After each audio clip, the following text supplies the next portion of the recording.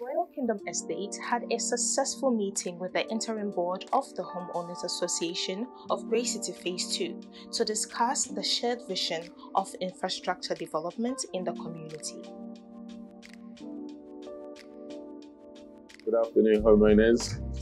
It's a pleasure once again to be back in Ghana. It's a pleasure to be with Royal Kingdom Estate after an extremely fruitful meeting in which we discussed a number of things concerning each one of you. You'll be pleased to know that we've made great progress today.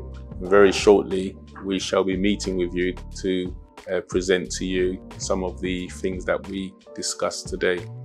But I can assure you that Royal Kingdom and the Interim Board are working hand in hand to ensure that we have our dream estate, and you won't regret choosing to partner with Royal Kingdom and to build at Phase 2. Phase 2, I can assure you, is the eye of the Royal Kingdom Estate. If you haven't been there, I just suggest that you take a view to the estate in order to see the developments that are ongoing, and no doubt in the next 2 or 3 years you will see the wonderful infrastructure that's being created. I can only wish you all a happy Easter in advance and look forward to meeting you in the future.